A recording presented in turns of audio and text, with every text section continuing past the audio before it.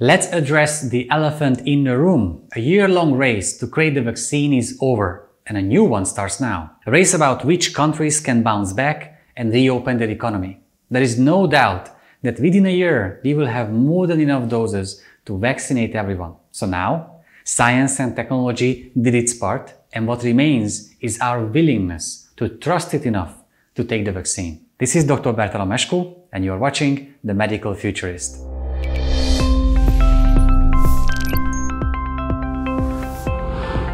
Unfortunately, news of truly rushed and untested vaccines like the Sputnik 5 and misinformation campaigns from anti-vaxxers have poisoned the discourse around the vaccines, and that seriously jeopardizes our attempts to overcome this pandemic. Look, I don't want to sound ignorant to a perfectly understandable fear. It's very human to fear the unknown, and a vaccine and how it affects our bodies can be a terrifying abyss to look into. So, here is the deal. After testing most of the vaccines on tens of thousands of people, and with millions already vaccinated, there is absolutely no data indicating any worrying complications. When we talk about vaccines like from Pfizer, Moderna or AstraZeneca, you must know that there were no corners cut in the clinical trials and approval processes. These are up to all our standards and deemed safe by separate, independent regulatory bodies. The studies were published in high-level, international, peer-reviewed medical journals, which means it's as transparent as it gets. If you're worried whether they were rushed, you must know that this was an unprecedentedly fast development. But there is a reason for this. The clinical trials took as much time as it required. The paperwork was the element that was quickened up. This time the whole world stood behind this task, while pharmaceutical companies and regulatory agencies worked around the clock to make sure it all went smoothly and nobody had to wait years for a bureaucracy to catch up with research and development.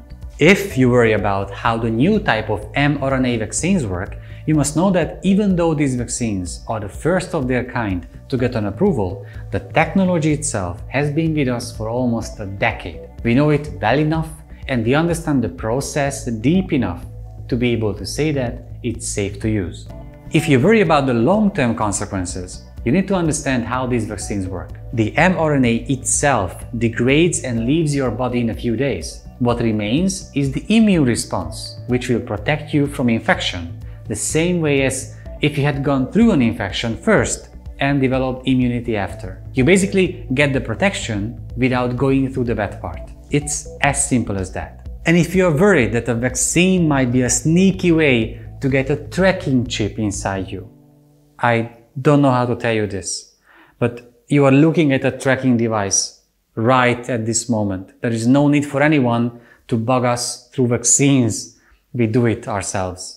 But think of the consequences of not taking the vaccine. I understand that many young and healthy people are not afraid of the virus, but it's not a binary situation. There is a whole spectrum between dying of the virus and surviving it, namely the long-term complications for those who live on. Complications that are actually real and well-studied, like heart failure, lung problems, mental health impacts, and so on.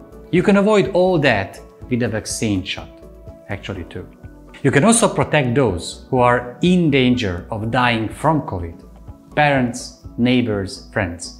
You have to think of them too.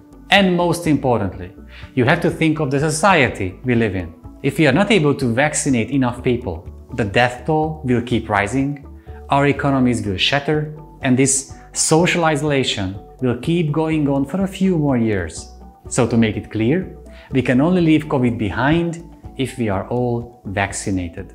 And that's why we at The Medical Futurist make a pledge that we will get vaccinated with any vaccine that is approved by the FDA, WHO or a European Medicines Agency as soon as possible. And we encourage and advise and hope that you do the same, and we will finally turn a page on this awful period in our lives. And my personal pledge is that if you have any doubts or if you want to challenge any of these points, please leave a comment and I will make sure to personally reply to all of you.